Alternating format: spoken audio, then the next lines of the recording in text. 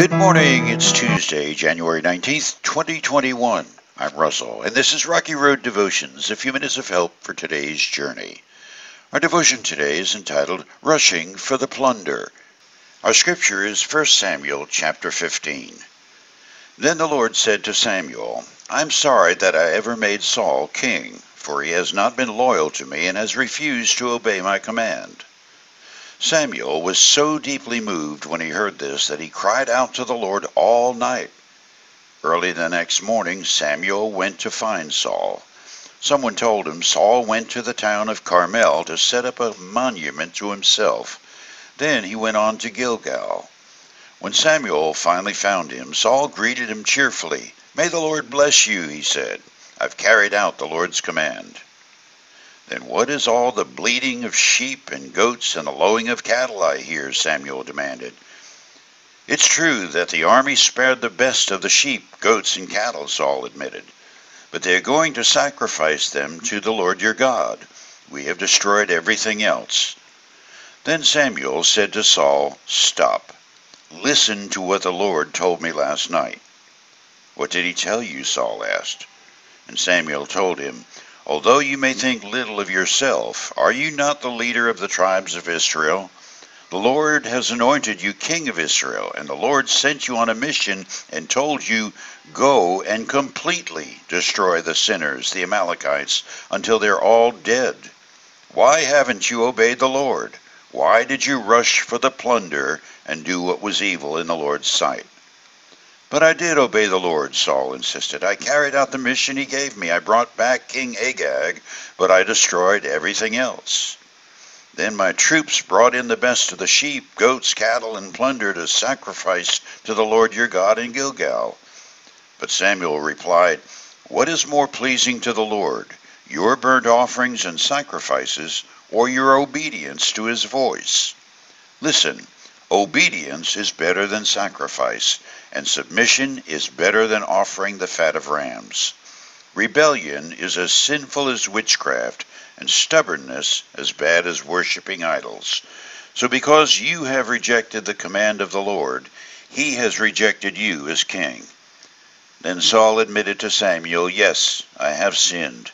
I have disobeyed your instructions and the Lord's command, for I was afraid of the people and did what they demanded. But now, please forgive my sin and come back with me so that I may worship the Lord. But Samuel replied, I will not go back with you. Since you have rejected the Lord's command, he has rejected you as king of Israel. As Samuel turned to go, Saul tried to hold him back and tore the hem of his robe.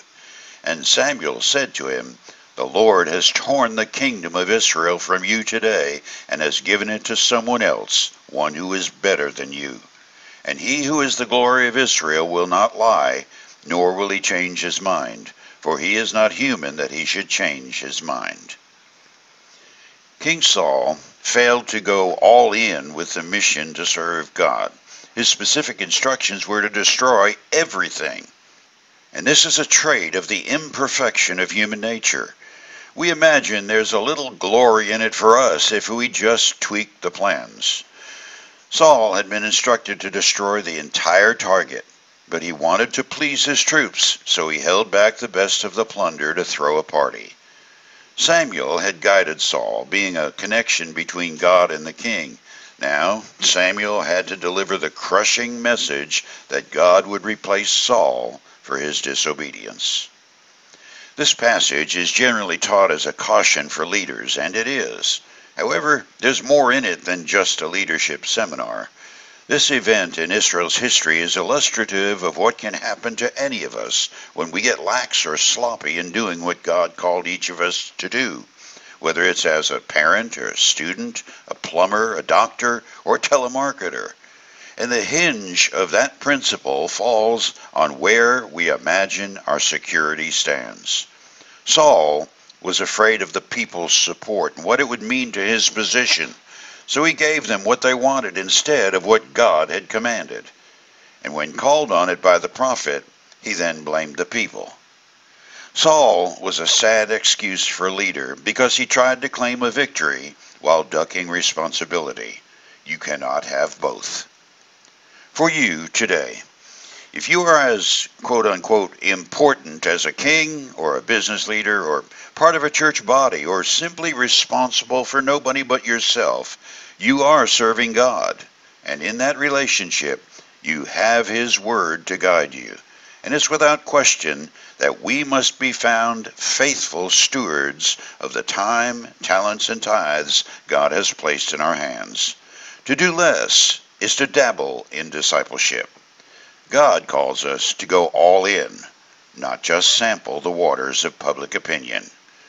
You chew on that as you hit the rocky road. Have a blessed day.